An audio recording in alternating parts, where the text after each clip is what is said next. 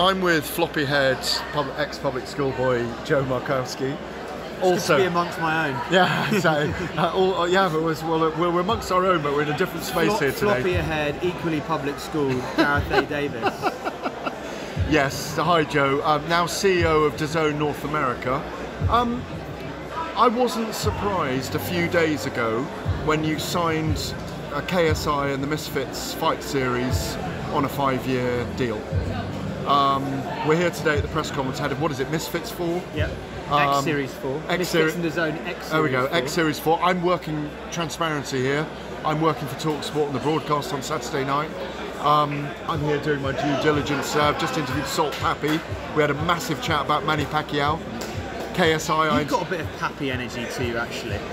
You wouldn't think it. I've only got one head kick and they have to call a cab, you know that. And if I miss, I'm done. Tequila and Salt Pappy's your game. Oh God. Very good.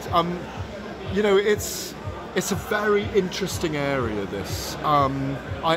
You said it on stage earlier on. We don't know where this is going to go, but we want to be in it. And you've got to be in it to win it. It's a very different space. Why? How do you perceive it? What does it do for DAZN? Is it that thing that I say that thank God they're not doing Formula 1 or golf? Because at least we've got these guys in this and they're changing a generation. I agree with that. And that they're influencing a lot of young people and maybe the children of a lot of my followers, you know, who are my age group with the Telegraph, for example. I think the reason we're doing it is because we've tested the water, we've whet our appetite over 3 years, really, end of 2019 to the end of 2022. Well, I was at KSI and Logan Paul 4 years ago. It was incredible. Which was our first foray into this space, and that was tremendously exciting and successful for us. Yeah. COVID disrupted it. It wasn't core to our business. It was very nascent for our business, and it went on the back burner. Candidly, we had to make some decisions to keep the company in healthy shape. We're now in a very different sort of mindset. We're in a growth mode. We're doing so in a very sustainable way. So we are going after projects that can grow our business that make sense economically for us. More broadly, at a macro level, why is DAZN embracing this? Why do I think the sports industry should embrace this type of thing? I think sport has a pretty existential challenge.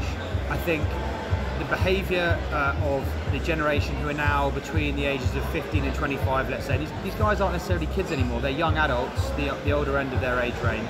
That generation have been served throughout their time as children up to the current day by the internet. They're the first generation who grew up with the internet from day one, and the internet has served them with literally hundreds and thousands of different entertainment formats, different types of entertainer. The range of entertainment sources has broadened dramatically in the last 10 or 15 years. When I was at school, there were 2 or 3 things to watch every night that mattered on British television. Champions League on a Tuesday, maybe the OC, and you were fighting over the remote with your sister or your brother to watch either of those things. And that was all you talked about with your friends the next day. There was less entertainment noise. Now the breadth is much, much wider, and therefore the risk to sport is that interest in sport is diluted. And if that happens, the traditional sports business has got a pretty existential challenge. So whilst we are going to continue investing in what we'd call traditional sport, major rights to soccer, major rights to boxing, major rights to tennis, golf, you name it, globally, we're not going to reduce our investment there. It's really important that we also, in parallel, embrace formats and competitions and athletes that engage that next generation in the way they wish to be engaged, in the way that they react to. You can see the audience gathered here today. There's not many traditional boxing press conferences as passionate an audience as today. These guys love KSI, they love the cast of characters that are they love Salt Pappy, they love the drama of Anthony Taylor. Exactly. You know. And it's a very dynamic space that drives buying decisions. KSI, this is what amazes me most. His core business is making YouTube videos with his mates. He's also a chart-topping musician. He's also a beverage brand entrepreneur, very successful. We saw that the other day, the Stampede. He's also a pay-per-view boxing star. And across all of those different verticals, he takes what is primarily a free-to-air social media audience and makes them buy things. And says, I'm now going to do boxing, I'm now going to make a beverage brand, I'm now going to make a rap album. And they go, brilliant, we love it, we buy it. And I think he's a marketing wizard. So you're going with market forces there. Of course, we're a business. We want to go where we think we can monetize content and narratives, and this definitely does that. Are you ensuring by creating the Misfits series, by labelling it that you're drawing a line under what that is as opposed to what your traditional boxing is? And I think that's where I understood the criticism we've had from the traditional boxing space when we've tried to merge the two things. In KSI Logan Paul 2, we had Billy Joe Saunders fought on that card, for example. Yeah, and Devin Haney. And Devin Haney fought. But Ryan Garcia was there, Israel Adesanya was there, Justin Bieber. You mixed it, didn't you? Some of the fighters loved it, some of the boxing fans loved it. We understood those who didn't. I think let's just separate the two. We've done that now. We've got big investments in boxing. You know how big our investments are in boxing. Canelo Alvarez, Matchroom Boxing USA, Matchroom UK, Golden Boy. We've invested heavily. We're continuing that. It's a very healthy part of our business now. It doesn't mean we can't also explore this. It doesn't take anything away from that.